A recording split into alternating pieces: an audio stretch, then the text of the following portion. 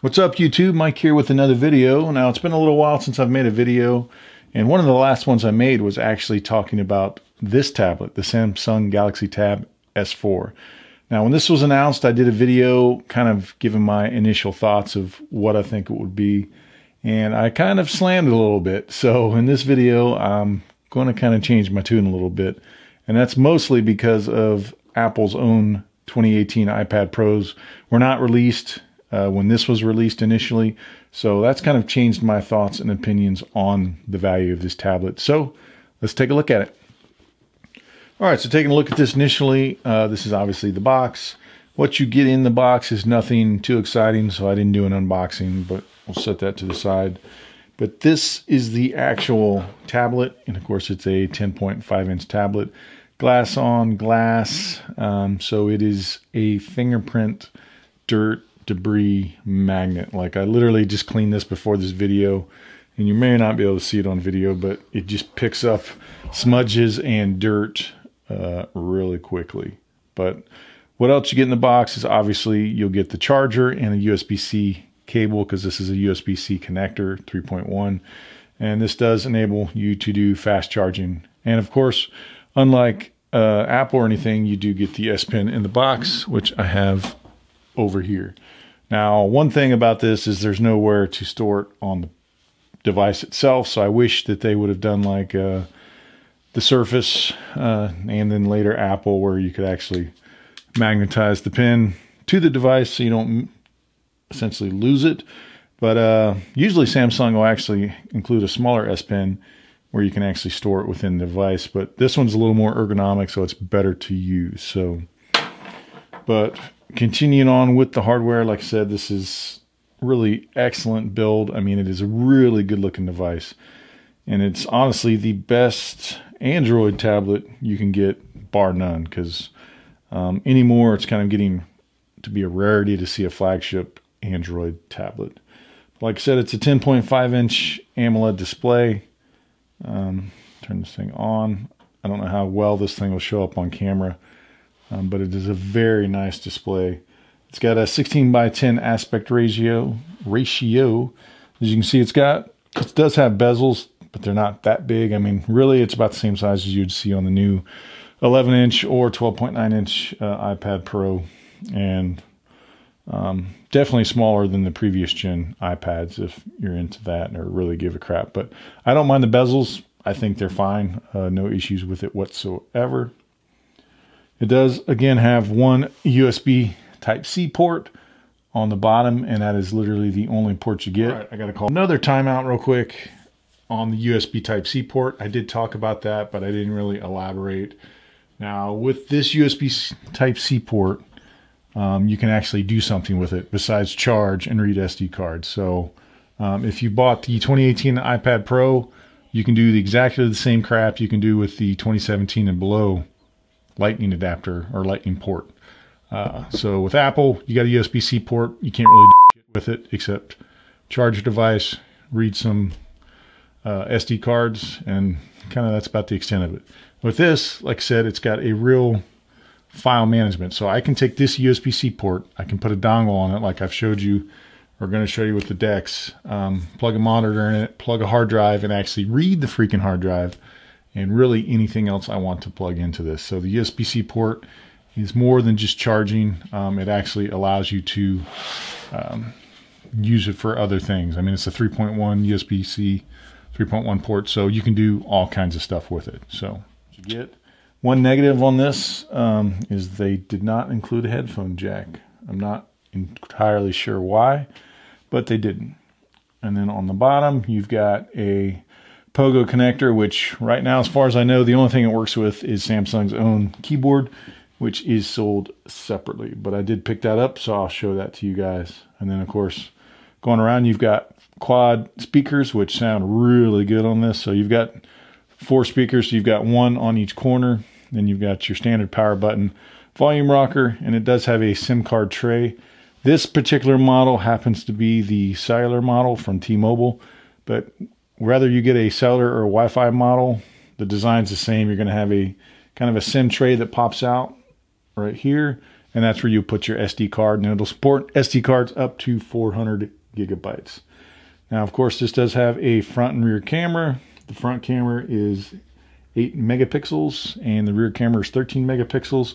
And this will shoot 4K video at 30 frames a second. Now, I'm not going to show you any video samples or anything like that because I just honestly don't care.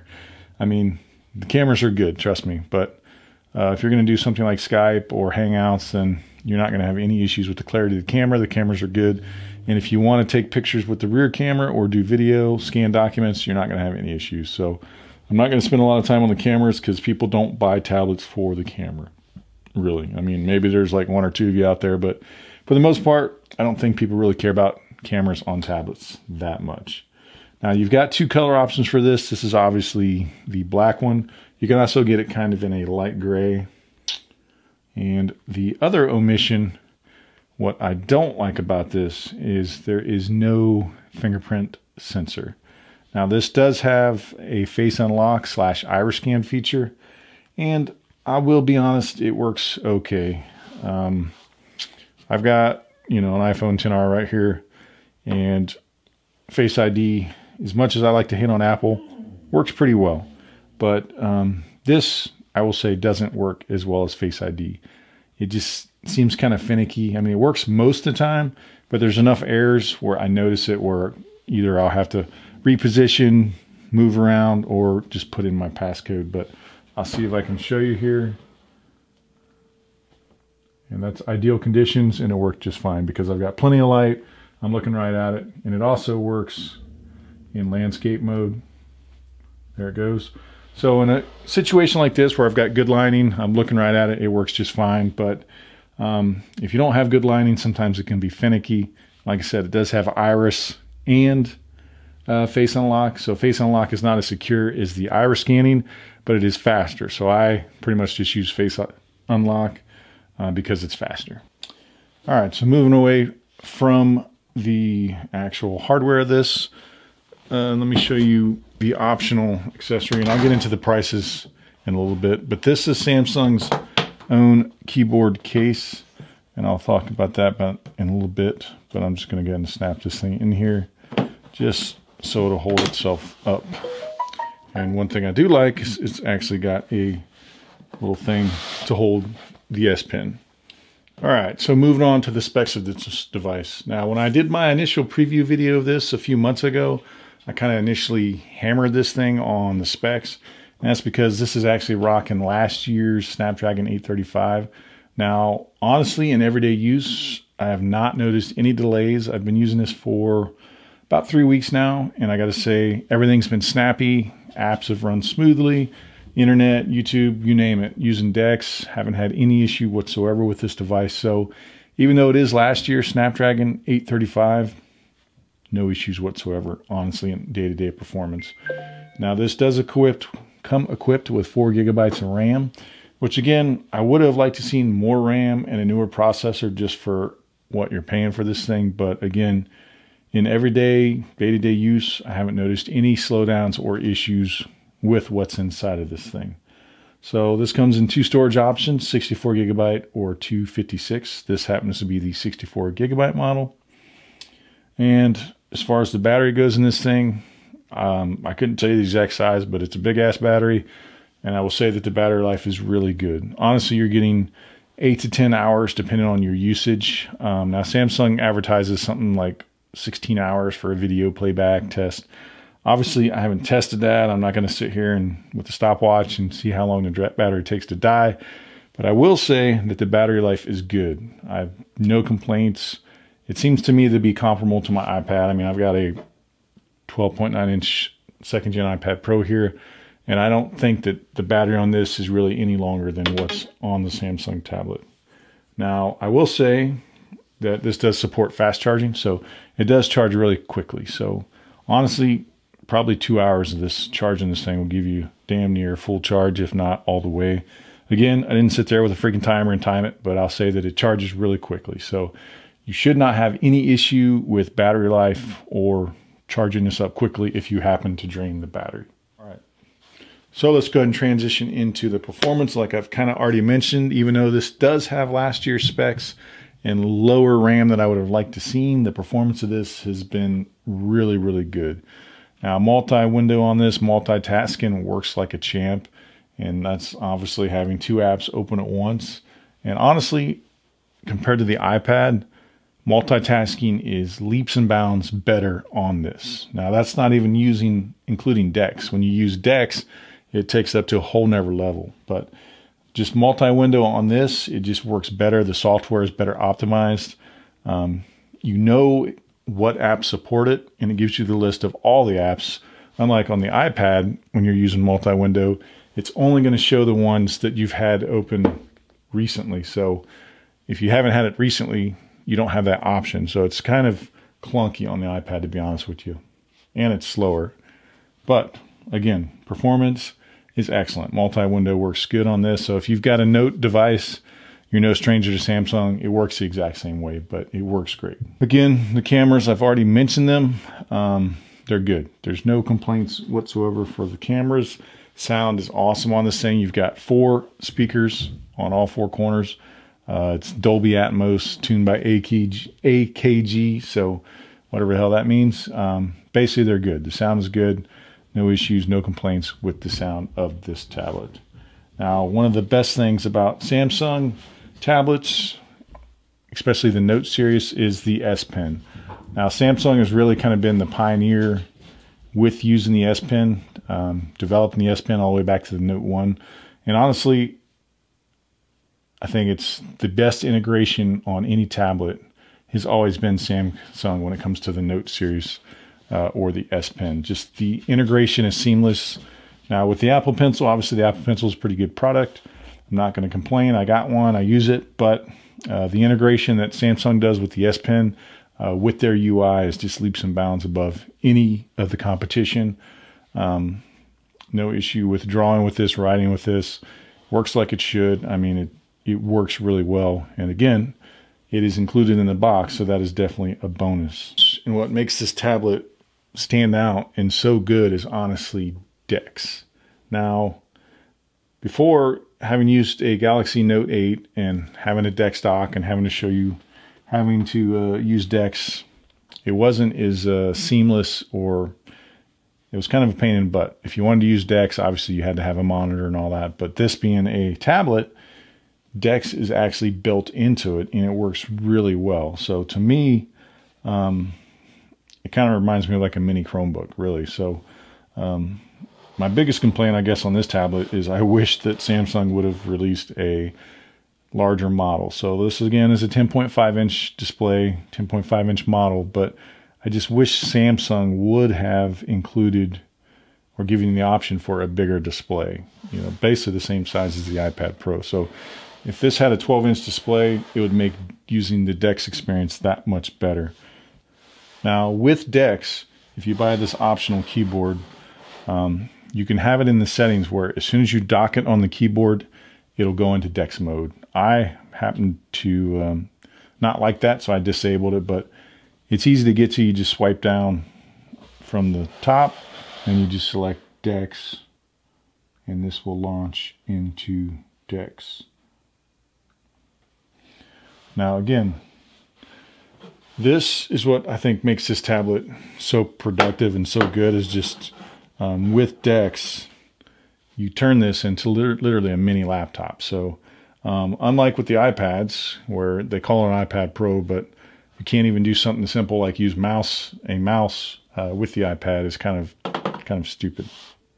To say that this can replace a laptop is still not quite there for me personally, but I think for 90% of the population, absolutely.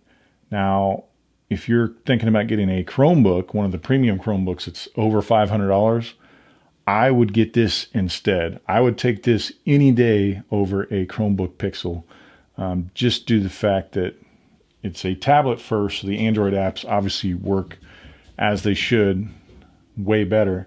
But with DeX, you've got essentially the desktop mode that you would get on a Chromebook, and it works really well.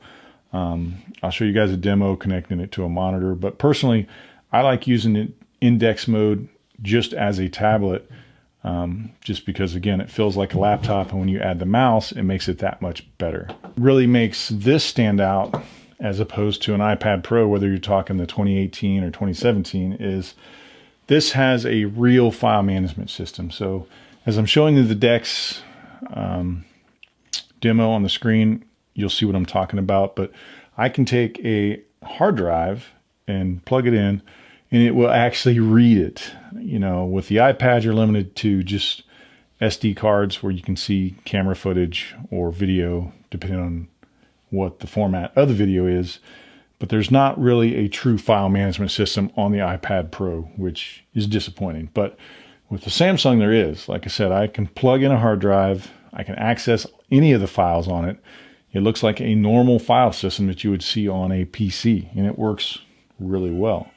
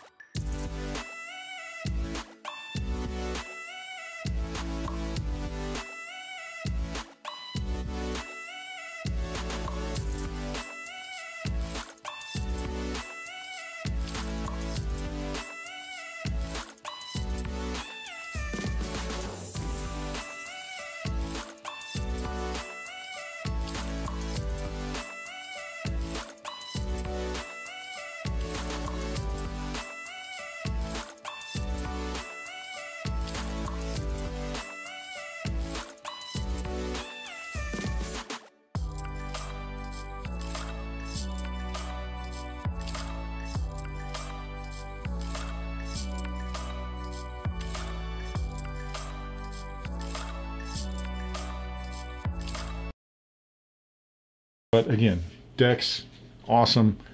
My favorite feature of this tablet, bar none, and that's why this really could replace your laptop and or Chromebook especially.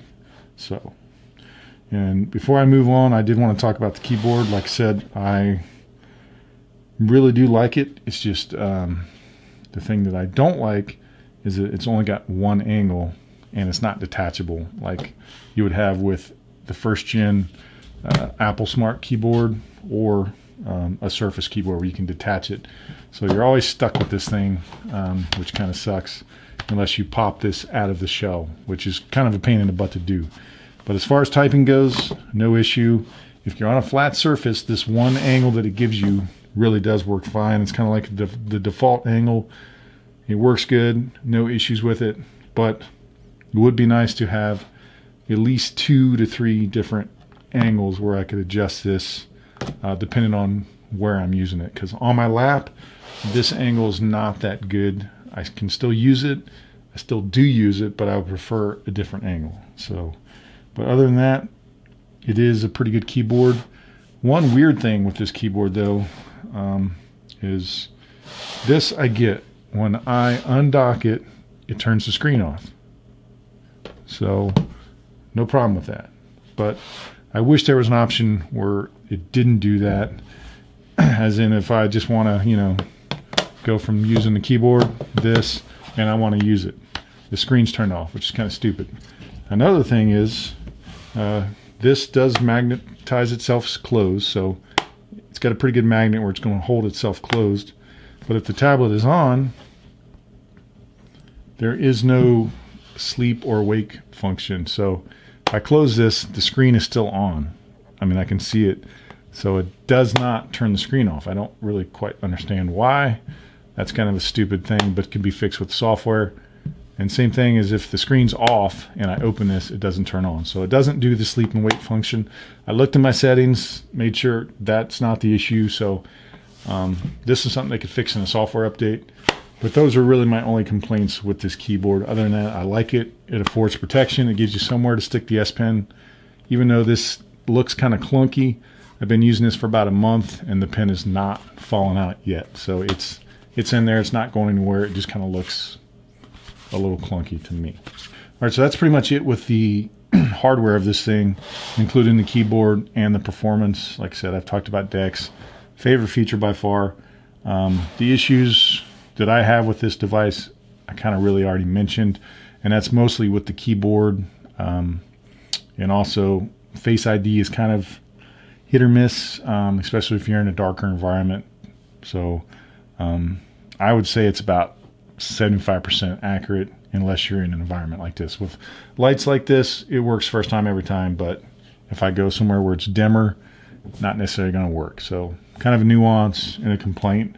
But let's get to the brass tacks and what everybody really cares about, and that is the price of this device. Now, initially, when this was announced, I kind of did a video, which I'll link up here if I remember, kind of hammering this device, but that was before Apple announced their 2018 iPad Pros and their ludicrous pricing on those. So I kind of broke this down. So what this device costs, if you get the 64 gigabyte Wi-Fi only model, and all the prices I'm going to give you are before taxes, is $649 and $749 if you go for the 256. Now, good thing is that includes the pen. And Walmart actually has a bundle where you can get the pen, the device, and the keyboard for only $6.99. So that is actually a pretty good deal. And if you live in the US, you want this device, the non-cellular model, I recommend you go to Walmart and get the bundle because it includes all three for $6.99, which is pretty fair price, because the keyboard alone, if you buy it separately, is $149. So you're saving quite a bit. So if you just bought $649 plus keyboard, so you're looking at basically $800. So you're saving $100 if you buy the Walmart bundle. So pretty good deal. Now,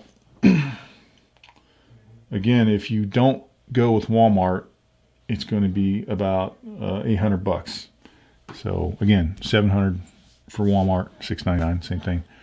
But again, I complained that this was too expensive until I looked at Apple's pricing. So I want to share real quick the price of the 2018 iPad Pro models. So if you go with the 11-inch, which is what this will be comparable to because it's 10.5 inch, the 11-inch iPad Pro Wi-Fi only is going to cost you $799, and that is for 64 gigabytes of storage. So that's just for the tablet. So that doesn't include the Apple Pencil or the keyboard. So $800 for what it costs to get all of this. And so really that makes this feel like a bargain, because the new Apple Pencil cost $129. The new Apple Smart Keyboard cost $179. So grand total to get this configuration for the 11-inch 2018 iPad Pro would cost you $1,100, $1,107 to be exact, plus tax. So this seems like a bargain all of a sudden. And I mean, that's about a $400 difference if you go with the Walmart bundle, and $300 if you don't. So pretty substantial savings there. But overall, like I said, to wrap this up, this is the absolute best Android tablet you can get, bar none. Really, for most people, this could be your all-in-one device. This could replace your laptop, your tablet, and your desktop, because it's got a true file management. It's got a port that you can actually plug stuff in that works, and just the DeX functionality is second to none. My personal only gripe with this is just some of the Android apps. Again, not as good as what you see on the iOS side, specifically for video editing. So me, I use LumaFusion. That's my primary and only video editing software that I use. And on Android, not that this necessarily wouldn't have the hardware and horsepower to run it, you just don't have it. I guess kind of the closest thing I found is called KineMaster, and I still think it's garbage. It's got a phone interface. It's just, you can't do near the amount of stuff that you can do with LumaFusion. So honestly, video editing apps on Android I think are garbage. Obviously, I'll probably get a little hate in the comments because some people are going to say, well, this one, this one, this one. But I've tried quite a bit. I've tried Power Director and Kind Master and a few others, and I just think they all suck, in my opinion. If you've used LumaFusion and then you go try one of those, you'll see what I mean. But really, when it comes to raw horsepower, graphics processing, the iPad is still the king. I mean, the A12 Bionic Chip X, whatever the hell it's called now, is a pretty beastly chip. But honestly, Apple hinders it. It's like putting a V8 in a freaking Pinto. It's just, you can't utilize the power.